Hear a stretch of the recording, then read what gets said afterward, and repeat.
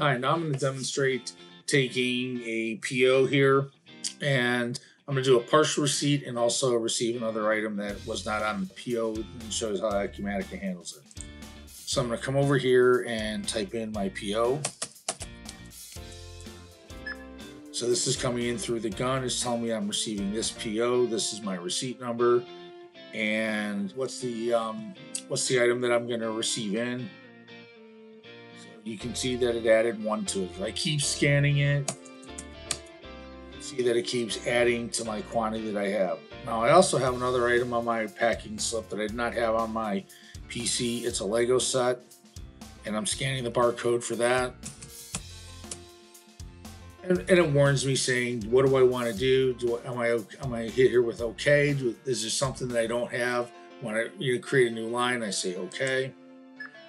And now I'm receiving this, and I'm going to say now release the receipt.